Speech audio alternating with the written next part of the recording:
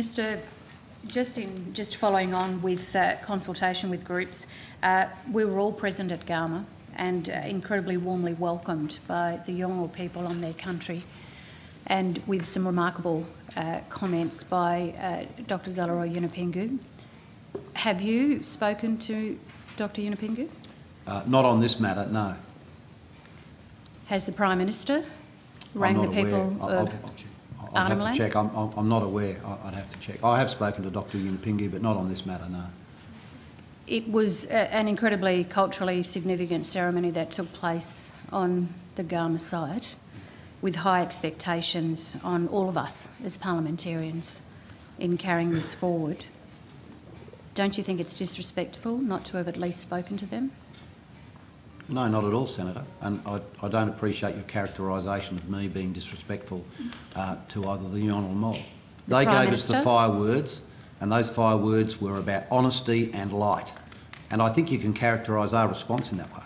We have been absolutely honest about what we think the likelihood of success in a referendum that one element of the recommendations from the Referendum Council put forward. What about the Prime Minister? We have recommended, and for absolute clarity, in that the draft terms of reference don't in any way prohibit the Joint Select Committee from considering all matters, including a constitutionally entrenched body. But we have said, as a government, it's our judgment that the Australian people will reject it, and that will have a huge amount of damage to our journey of reconciliation. So, no, I don't think that's been disrespectful at all, Senator. And as you know, I take those matters very seriously. Has the Prime Minister spoken to the Yolngu? He spoke in language to the Yolngu people. Yeah. Did he not pick up the phone to talk to them directly about this decision? Well, I don't know, Senator. That's a matter for the Prime Minister. And could you find that out? Look, I'm sorry, Senator. I have no knowledge about whether or not the Prime Minister rang anybody or not. But can I say, whilst it was widely discussed, you know, judgments have to be made at a particular time. There's no disagreement there, Minister. It's about respect. This whole process has also been about the importance of respect and cultural respect. The committee just wants to understand whether that was followed through with the Yolngu people on whose land such sacred ceremony took place.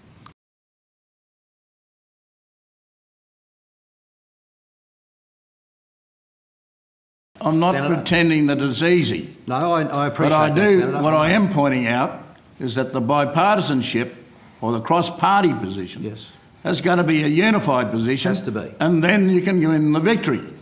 Now, there's not even there's no indication that we can go through a parliamentary process here, come to the end, and you're sitting on the hill as a general and saying, hey, you blokes go back to war, because we're not satisfied with the victory you've just delivered.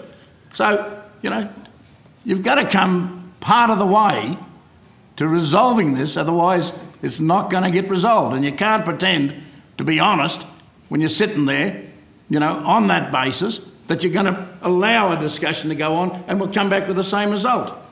It's not fair. Well, we've